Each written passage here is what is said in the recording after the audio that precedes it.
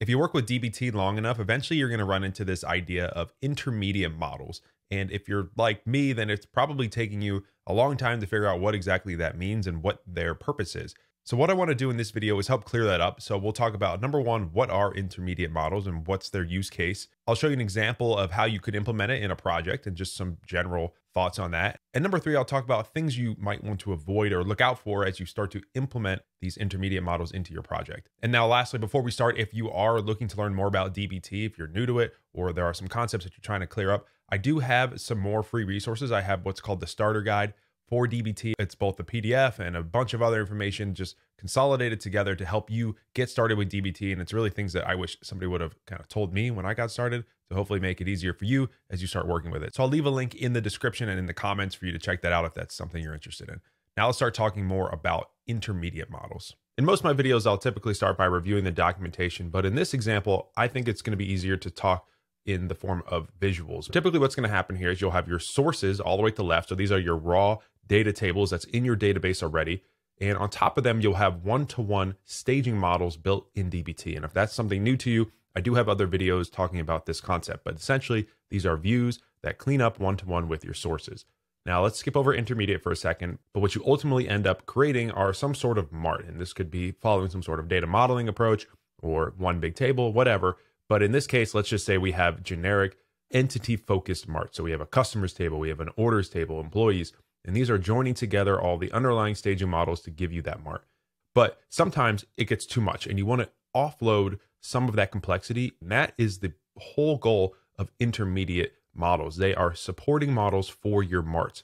And one thing to point out here that's different than, let's say, a staging model or maybe even a macro is that the intention here is it's just to support one downstream model. So in this case, this is really just to support this mart. You won't have this joined into other marts. It's just supporting this. It's the idea is to offload the complexity rather than keeping it in one query into something else. So at a high level, that's where the intermediate layer and your intermediate models will exist for your data pipeline. So let's take a look now at the documentation. Here we can see a little bit more about how you could break it down within your project. So you could add a separate intermediate layer within models and have that broken down even further by business groupings to help group what you want there. Alternatively, you could have it focus on just the end mart. There is a recommended naming convention. Again, everything in DBT is focused on clarity here. So we want to make this as clear as possible so that you spend less time trying to figure out what this is and more time actually working and adding productive logic and other things in your project.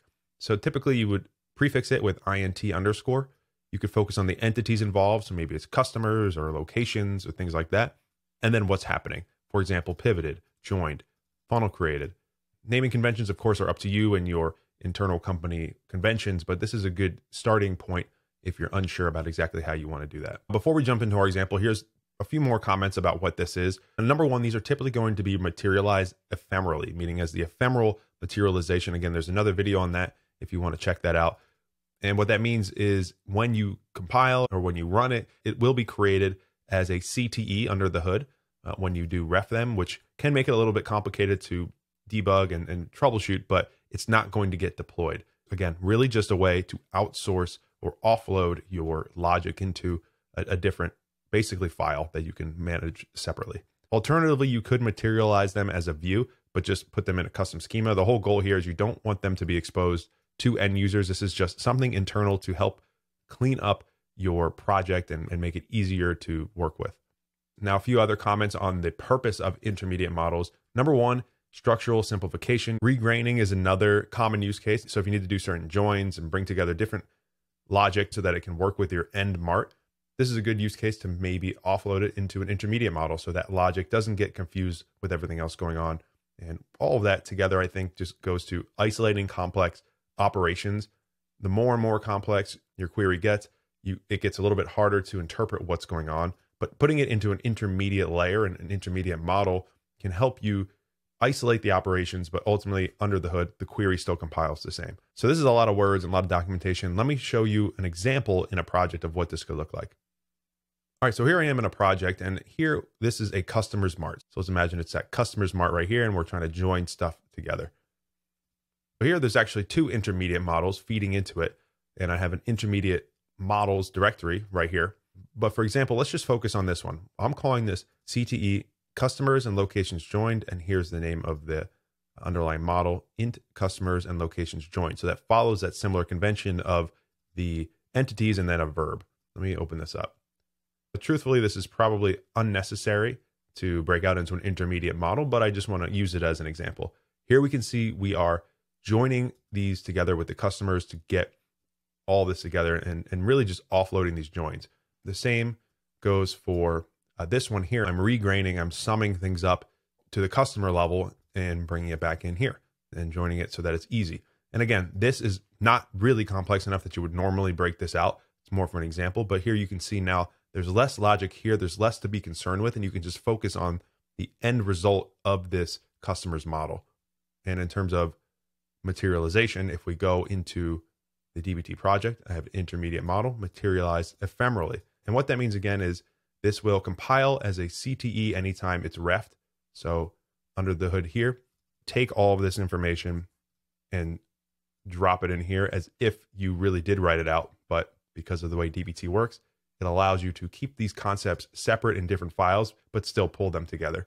So hopefully that's making sense. But just remember, what we're doing here is just providing support to this customer's mart so that at the end of the day, this is a little bit easier to read and easier to work with. And we call those intermediate models. Now, lastly, before we finish this up, I do want to mention a few things to look out for to make sure you don't use this in the wrong way. And number one is don't over optimize too early. I mentioned in here that we probably don't even need to do this for these examples because it's really not that complicated or that confusing. It was more for example purposes. But in your real project, make sure that you're not over optimizing too early and trying to do these different things when it's not necessary. The whole goal here is to make it easy to work with and avoid having to hop around too much to get to the root of what's going on.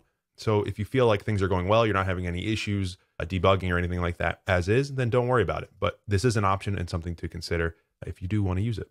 Number two here is exposing to end users. I touched on that before, but the idea here is this is meant to be an internal feature for your project to make it easier to work with and break things apart. You don't want to over clutter your warehouse by exposing these things. These are going to be ephemeral models, AKA CTEs and not tables.